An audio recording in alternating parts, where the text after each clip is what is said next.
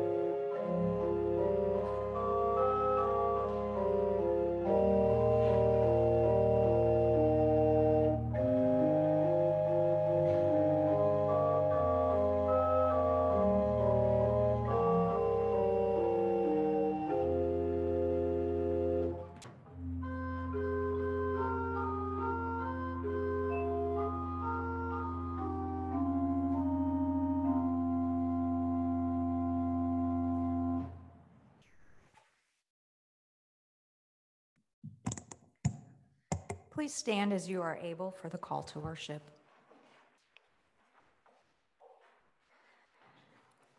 Come along with me as a sojourner in faith. Bring along a sense of expectancy, a vision of high hopes, a glimpse of future possibility, a vivid imagination, for God's creation is not done. We are called to pioneer a new future with God. As we venture forward, we leave behind our desires for a no-risk life, worldly accumulations, and certainty. Let us travel light in the spirit of faith and expectation toward the God of our hopes and dreams.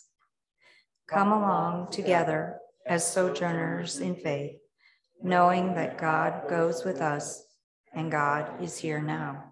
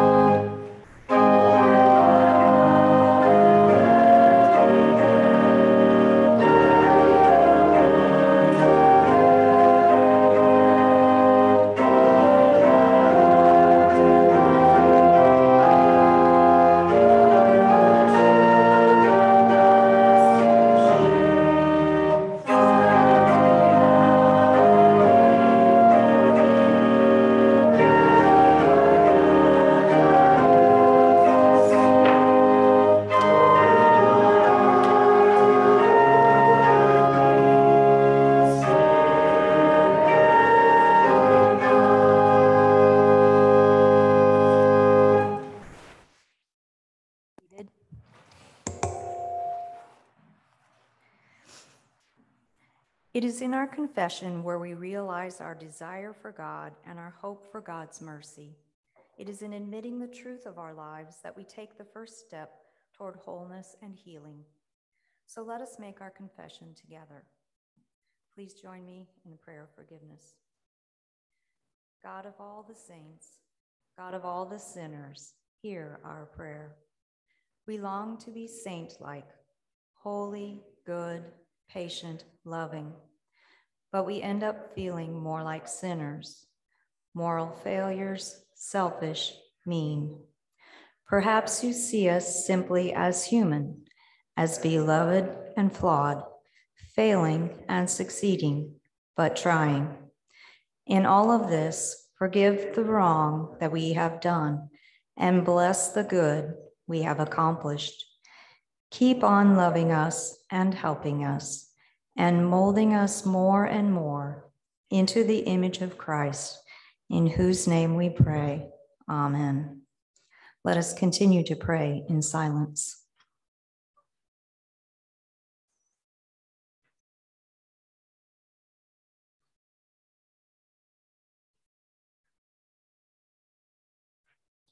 Friends, hear this good news. The love of God is beyond measure, and you are included in that love. Know that you are forgiven and thus freed to love and serve. We give thanks that through Jesus Christ, we are forgiven and being made whole, so that we might shine God's light, share God's love, and be shaped as God's people. Amen.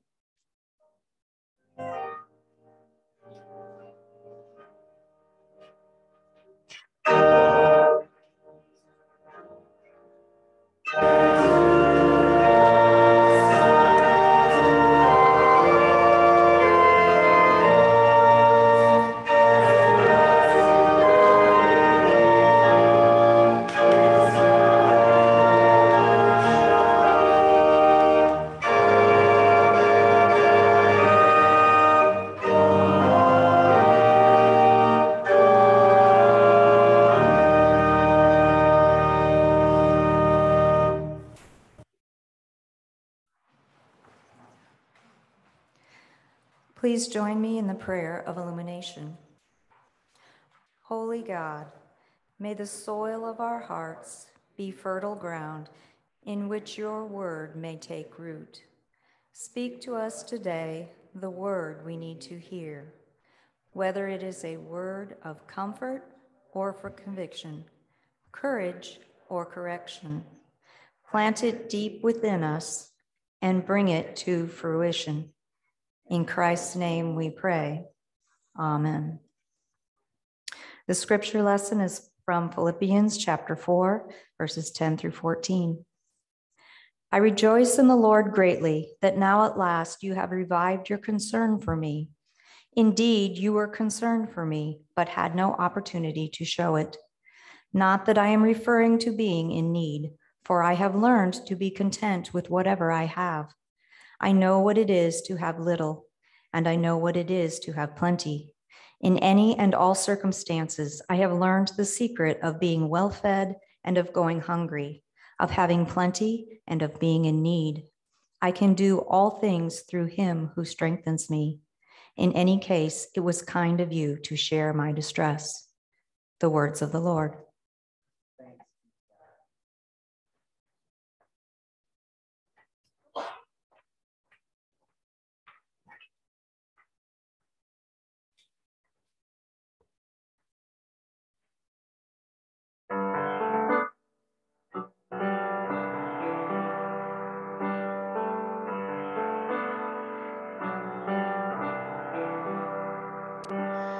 When I fear my faith will fail, Christ will hold me fast. When the tempter would prevail, he will hold me fast. I could never keep my hold through life's fearful path, for my love is often cold. He must hold me fast. He will hold me fast. He will hold me fast. For my Savior loves me so. He will hold me fast.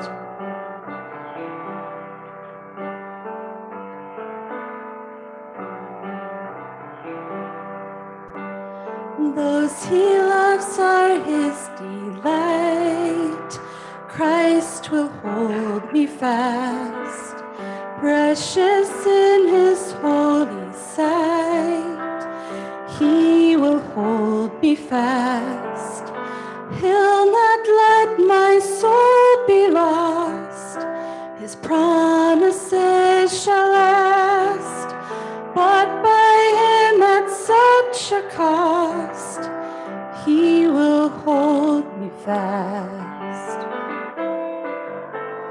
He will hold me fast.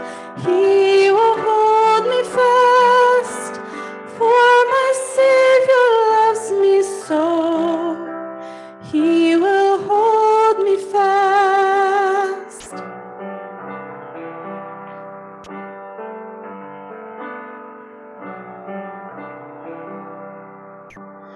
For my life he bled and died.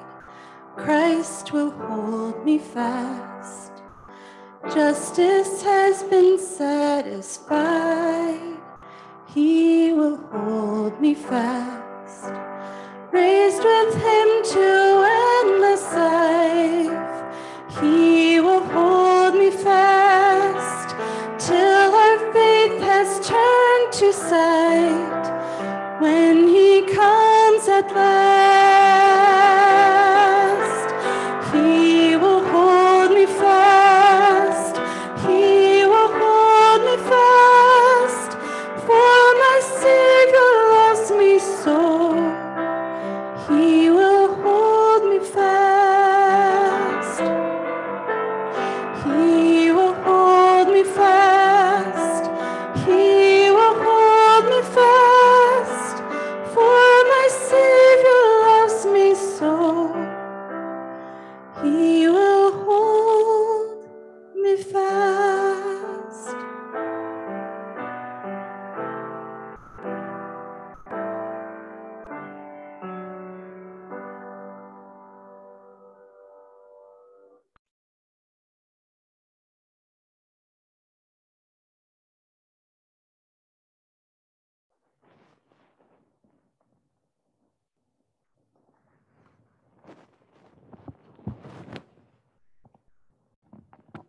you, Sarah.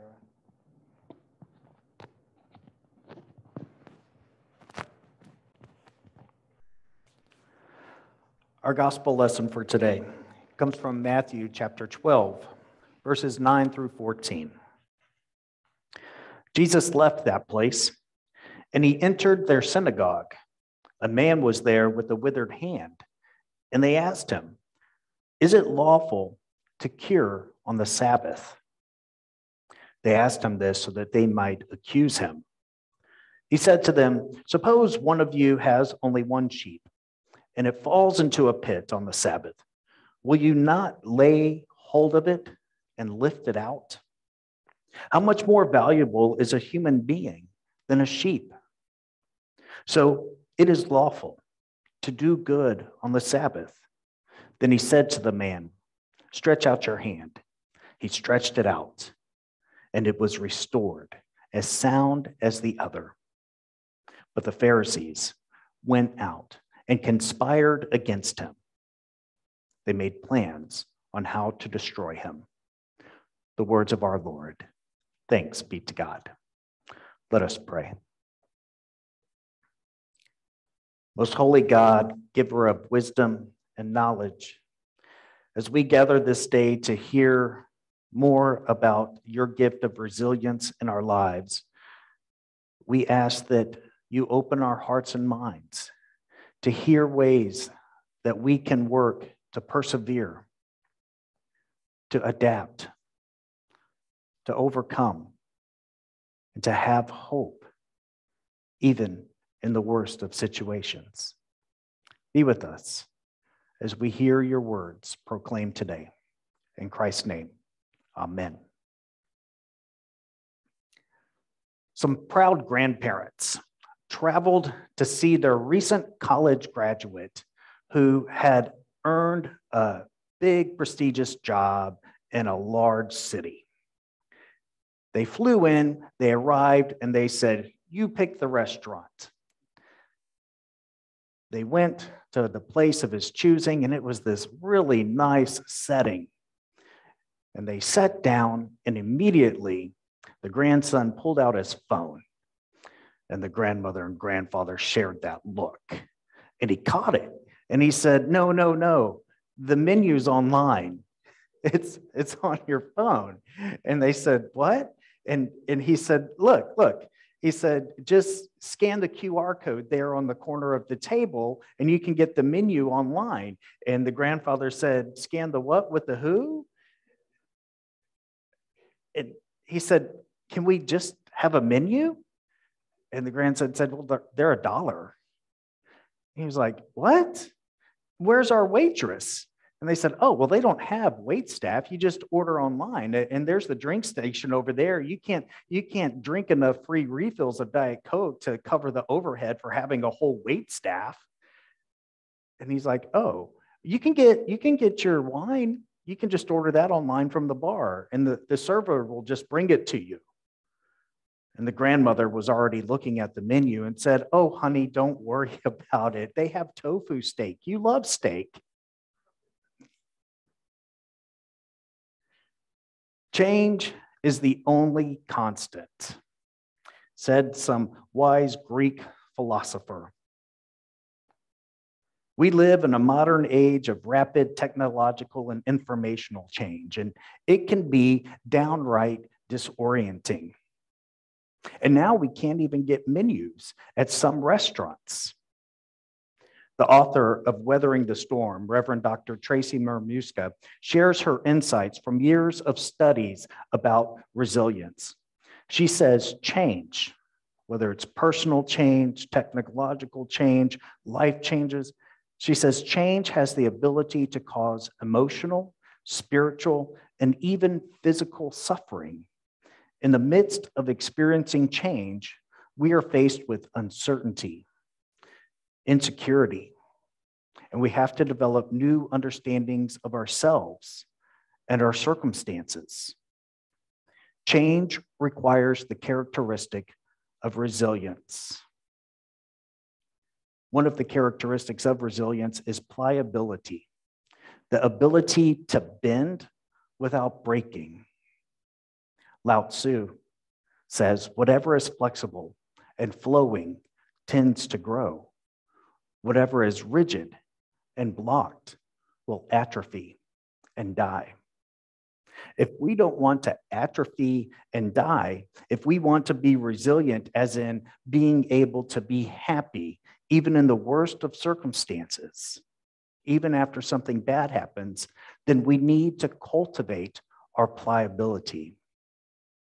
And pliability is this: a willingness to acknowledge the new realities we face and to mindfully and intentionally live into those new realities, managing anxiety, embracing hope, and exploring possibilities. Resilient people, resilient nations, resilient organizations, resilient churches learn to assess, accept, and adapt. The alternative is to get stuck. How do you get a car unstuck if it is in the mud? What do? First, you assess the situation, right? And you know when that assessment starts because you have that sinking feeling when the tires start to spin and you're not going anywhere. Then you have to accept it, right? You assess, I'm stuck. And then you have to accept it. I have to get out in the mud and figure out how to get unstuck. And you have to adapt. You have to explore what you're going to do. And the only way to get unstuck, whether it's out of the mud in your car or in life, as a nation, as a church, as a person, the only way to get unstuck is to move. You have to move. If you sit still, nothing will happen. We can get stuck in all kinds of ways. Personally, we can get stuck in stages of grief, like anger or depression, denial. Nations can get stuck in how they think about others in the world. Churches can get stuck in stages of faith with rigid dogma or doing things as they've always been done. Organizations and businesses can get stuck, focusing on just how they've always done things or what's their bottom line, neglecting to explore new innovations because they're getting in enough money right now. There's a story about the CEO of Blockbuster. And a young man came to him and said, I'd like to take your stores online. This was in 2000. And the CEO of Blockbuster said, what do you mean? I have thousands of stores and millions of customers all around the country, all around the globe. That young man was the CEO of Netflix. In 2020, Netflix had a $16.8 billion revenue. Blockbuster went bankrupt in 2010. We have to think and explore and not just get focused on one thing. In a TED Talk on adaptability, angel investor Natalie Frotto says that adaptability is not fixed. And we heard that in our study about resilience. Adaptability, one of the characteristics of resilience, is not something that's fixed. It can be cultivated, it can be shaped. We all have the ability to improve our capacity to be pliable. Here's two pieces of her advice on how we can boost our adaptability. She says, instead of learning, try unlearning. Here's the example she gives. Let's say you're learning to ski. You learn first to do that little pizza pie shape, right? And this is how you stop. You have to make that little pie shape to stop yourself on the bunny hill. But if you want to become a good skier, at some time, you have to unlearn that. And you have to learn how to stop doing your little slides and pivots. right? And if you don't unlearn that behavior, you're not going to progress any further in your skiing adventures. Jesus taught about unlearning in our scripture today. He taught about unlearning when it came to laws about the Sabbath. Now, the laws of the Sabbath were given out of love for God's people. God wanted us to have a rest. The Sabbath day was very important. But Jesus was stuck between being pliable about the laws of the Sabbath and not compromising on his conviction of compassion and love. He had to bend, but not break. The Pharisees tried to trap him. They tried to trap him saying, this law is rigid, it can't be broken. And Jesus said, is it lawful to heal on the Sabbath? If you had a sheep that fell in a ditch, wouldn't you go get it? And he said to the man, stick out your hand, and he healed it. Jesus faced compassion versus the law. And common sense said, those things don't always work together. And so he had to learn to be pliable. He had to apply the characteristic of resilience. He had to bend, but not break. As a church, as people of faith, we are still learning how to unlearn what it means to practice biblical teachings and grace. We could unlearn a lot of things as a nation as well. We have become more rigid about people who view the world differently.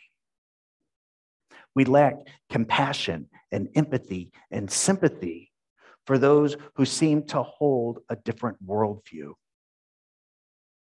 One of the ways to overcome that is to understand that almost everyone who is concerned in some way about the world comes from a place of caring. And if we can see with sympathy and empathy that people care, that what they're talking about and why they're so passionate about it is because they care, then we can begin to be more pliable.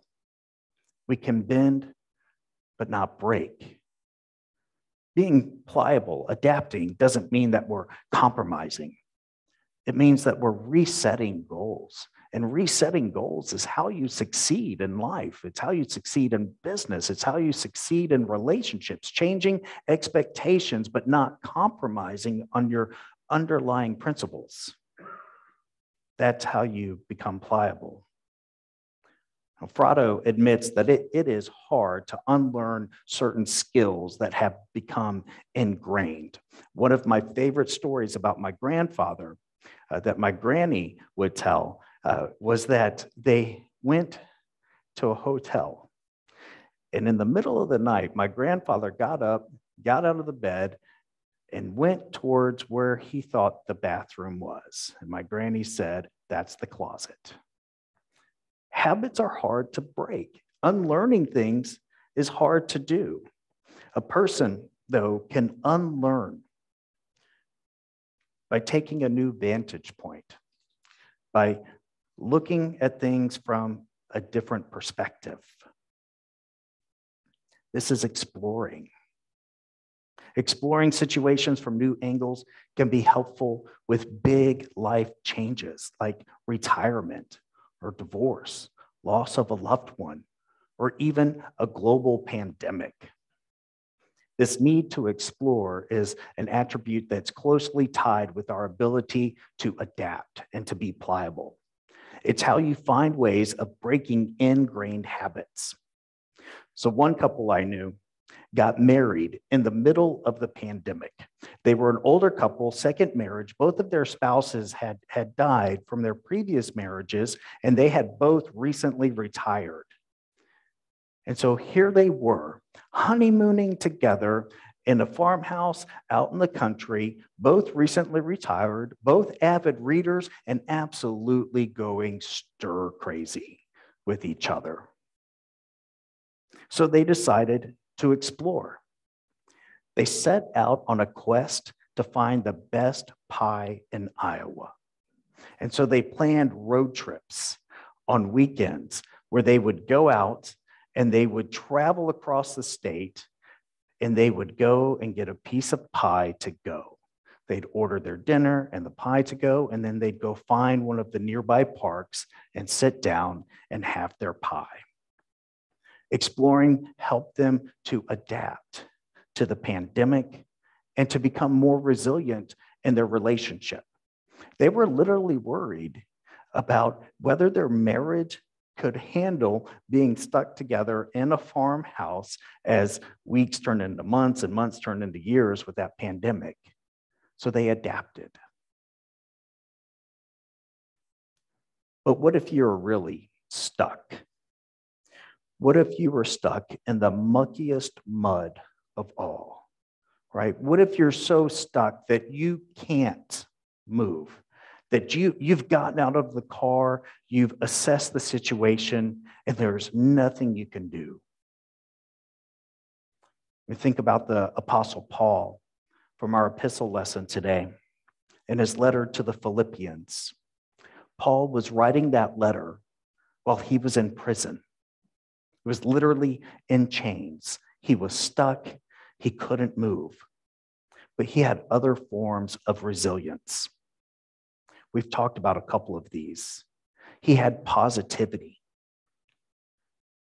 He said it could have been worse, right? That's the inverse of gratitude. It could always be worse because for Paul, it had been worse. Remember when he was drowning off a shipwreck, right? He had been in prison before and flogged before. And he said, oh, it could always be worse, right? That's backwards positivity, right? And it would be worse again for Paul. And he had also cultivated these deep relationships with other people. That's one of the characteristics of resilient people. They have these deep relationships. And so he counts his blessings instead of his woes. He corresponds with his friends. He gives thanks. And he becomes mentally unstuck, even though he was bound by chains. He adapted to a no-win situation. There's a term from Star Trek for a no-win situation.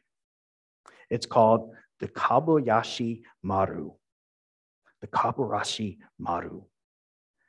It's an exercise in the Starfleet Academy to test the character of cadets in a no-win scenario. So the simulation would go something like this. You have to rescue a civilian spaceship, the Kobayashi Maru, which is damaged and stranded in Klingon territory.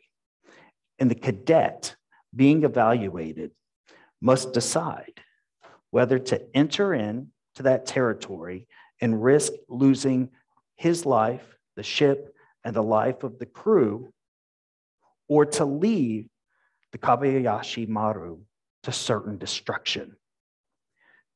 If the cadet in the simulation chooses to attempt to rescue, an unsurmountable enemy force attacks their vessel and everyone is destroyed. If they choose not to do anything, everyone on the Kobayashi Maru dies. Captain James T. Kirk became the only candidate to defeat the Kobayashi Maru. Here's how he did it. He said, I don't believe in no-win situations. So he snuck into the academy and he reprogrammed the simulation to make it possible to rescue the stranded ship. Some of the instructors said, that's cheating, that's cheating. And the director said, no, he beat the game. And isn't that the good news of Jesus Christ? Our strongest sense of resilience comes from our faith that there is no such thing as a no-win situation. Our hope above all hope is that Christ is victorious over all things. We can accept, and adapt to any situation because Jesus changes the rules of the game. We always end up victorious, even if we were stuck in chains. We have hope. So if you were stuck beyond the ability to adapt by unlearning or creating new habits and new ways of thinking, if you can't explore new ways to find happiness, if accessing and acceptance seem more like you're just spinning the wheels of life in the mud, have hope. We do not believe in no-win scenarios. May God give you the strength of Christ's resilience for us. Amen.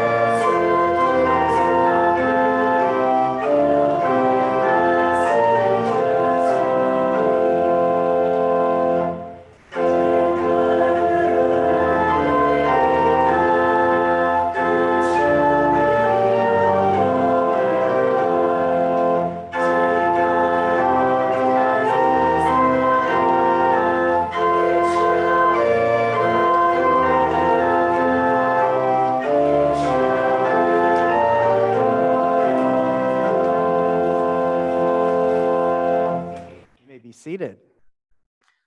Will the family and witnesses for Charlotte's baptism please come forward?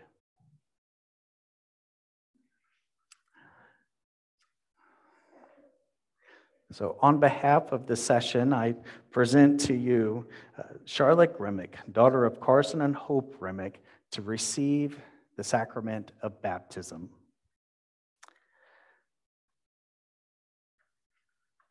In baptism, we give thanks for the waters of life. We remember how in the beginning of creation, God created the heavens and the earth, the stars and the sky, the ground and the land, and the spirit of all life hovered over the waters of creation. We remember how in the time of our ancestors, that they were trapped in slavery in Egypt, and they crossed the waters of the great sea. The waters parted, and they found freedom. We remember how when the world had fallen into chaos, the waters of the flood came and washed everything over and made all things new, and we had a new beginning. Christ, before he set out on his earthly ministry, came through the waters of the Jordan, dying to himself, being cleansed, renewed, and he went to serve and love others. We give thanks for these waters of life.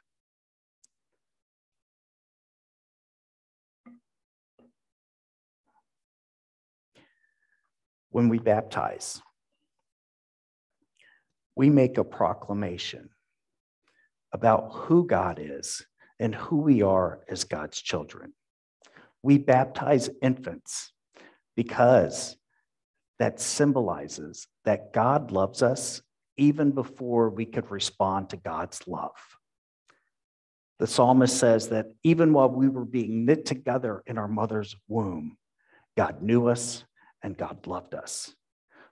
So through these waters of baptism, we make a proclamation that Charlotte belongs to God, is a child of God, and will always be loved. We also make promises to raise her and nurture her in the faith. Understanding the symbolism of baptism and the waters of life that it represents, do you desire that Charlotte be baptized? If you do, say we do.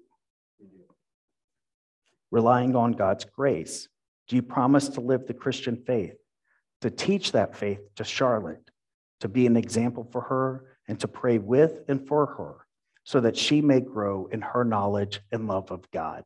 If you do, say we do. And to all of you gathered here this day, do you, as members of the Church of Jesus Christ, promise to guide and nurture Charlotte and Carson and Hope by word and deed with love and prayer, encouraging Charlotte and her parents to know and follow Christ and to be faithful members of Christ Church? If you do, say we do. Trusting in the gracious mercy of God, do you turn from the way of sin and renounce evil and its power in the world? If you do, say we do. And do you turn to Jesus Christ and accept him as your Lord and Savior, trusting his grace and love? If you do, say we do. And will you be Christ's faithful disciple, obeying his word and showing his love? If you will, say we will. And will you do your best to teach the way of Jesus to Charlotte and allow your larger church family to help raise her in the faith? If you will, say we will. If you would, please join with me in the affirmation of faith. With the whole church, let us confess our faith. Do you believe in God the Father Almighty?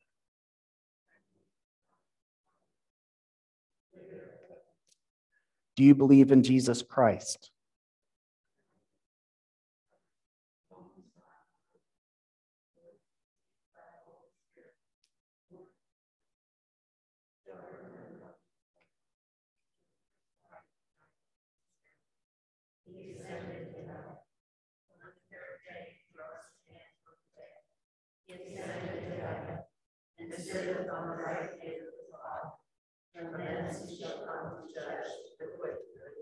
And do you believe in the Holy Spirit? I believe in the Holy Spirit, the Holy Catholic Church, the communion of saints, the forgiveness of sins, the resurrection of the body. Most holy God, pour out your Spirit upon these waters so that they may become a symbol for us of new life, of dying to ourselves and living for the way of Christ, and that they may be symbols of your claim on Charlotte's life as your child, beloved and cared for. In Christ's name, amen. Miss Charlotte, are you ready to be baptized? You little sweetness. I know. Hi. Miss Charlotte, I baptize you in the name of the Father and the Son and the Holy Spirit. Let us pray. Most holy God, we give you thanks for the life of Charlotte. We pray for her growth and her development. May she not be so caught up in material things like designer jeans and hairstyles, but have a heart of love and compassion. May she be humble and good, showing forth the love of Christ in all things. In Christ's name, amen. Friends, I present to you one of our newest members of Christ Church, Miss Charlotte. Say welcome.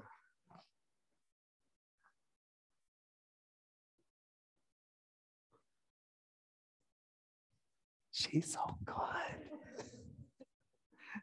So good. Yeah? Look at the granny and grandpa over there. Look at these people. That's your bigger family. More grannies and grandpas everywhere. Very good. And now we have a gift for you and for Charlotte from the Presbyterian women.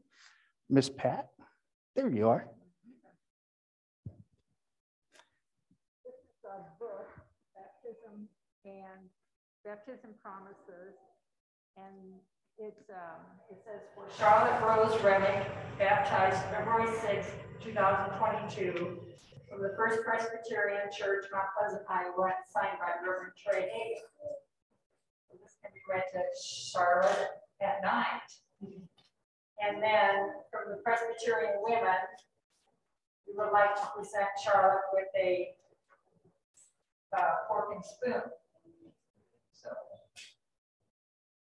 congratulations. There you go, Charlotte. Thank you, guys. Yeah. So I told the family a story about baptism. It's one of my favorite baptism stories. And there was a family who had their child baptized in Texas. And when they had the child baptized, there were some people just like you gathered to witness the baptism that day, just like all of you worshiping with us at home. And then the little girl grew up and she left Texas and she went to school way out in the Midwest. And she was coming home one year for Christmas, driving through Kansas, and her car broke down. And the parents didn't know what they were going to do. And so they started making some phone calls, and someone said, hey, do you remember so-and-so who used to go to our church? They live in Kansas. And so they called this family that was in church on the day their daughter was baptized, who had moved to Kansas 10 years before. They hadn't talked to them in years. And they told them what had happened. Their daughter broke down, and could you go get her? And they did.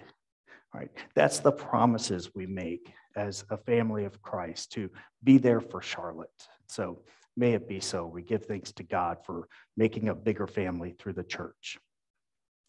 Let us celebrate with sharing communion.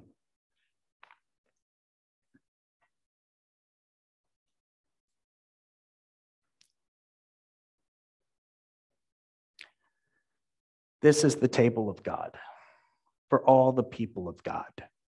When the people were hungry, coming from all places to see Jesus, and there were 5,000 gathered there, there wasn't a quiz. There wasn't an exam on beliefs. There wasn't any question.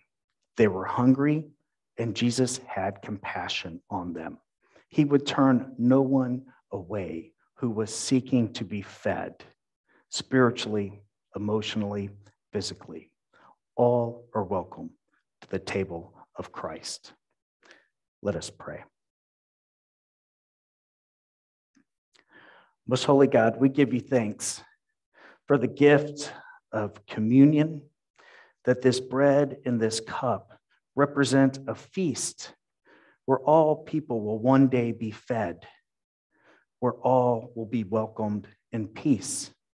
We give thanks that this feast reminds us of all who have come before us, our ancestors in the faith, our parents, our grandparents, our Sunday school teachers, all those who have broken bread together are gathered at this heavenly table, and we will be gathered with them again too. So we give you thanks for all that this table represents. We pray for our world, that we may have hearts to create bigger tables, that we may see that all people are a child of God, and that we may practice the way of Christ in our world. We pray for our nation as we continue to struggle with so many divisions, with not understanding each other, that we may have a heart of empathy and sympathy, that we may see that people care. And may we be pliable. May we be able to bend but not break as we reach to adapt and overcome.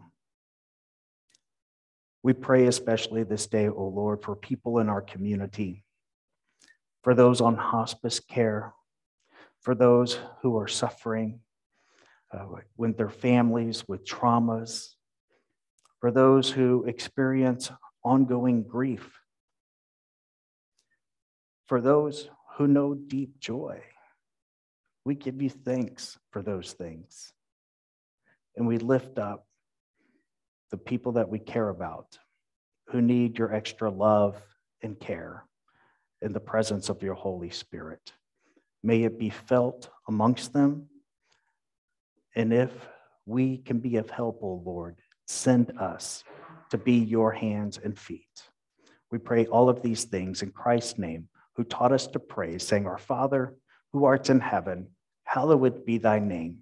Thy kingdom come, thy will be done, on earth as it is in heaven. Give us this day our daily bread, and forgive us our debts, as we forgive our debtors.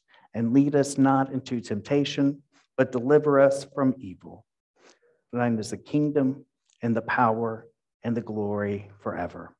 Amen. On the night of his arrest, Jesus took the bread, and he blessed it, and he broke it, and he said, This is my body, broken for you. Eat this in remembrance of me. In the same way, he took the cup, and he poured it out, and he said, This is the cup of the new covenant. It is my blood, shed for the forgiveness of all sin. Drink this in remembrance of me. Friends, it is truly a mystery that Christ's body broken can make us whole, and that his blood spilled can fill us up with the good things of the Holy Spirit. Friends, the feast of God for the people of God.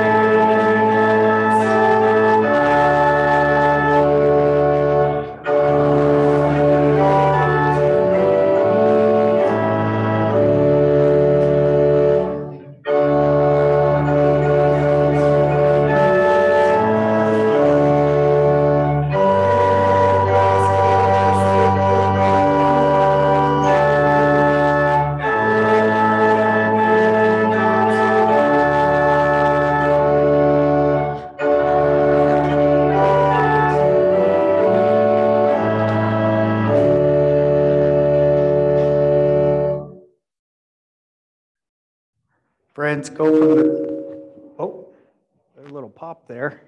Thanks. Sorry about that. Friends, go from this place and hold on to what is good.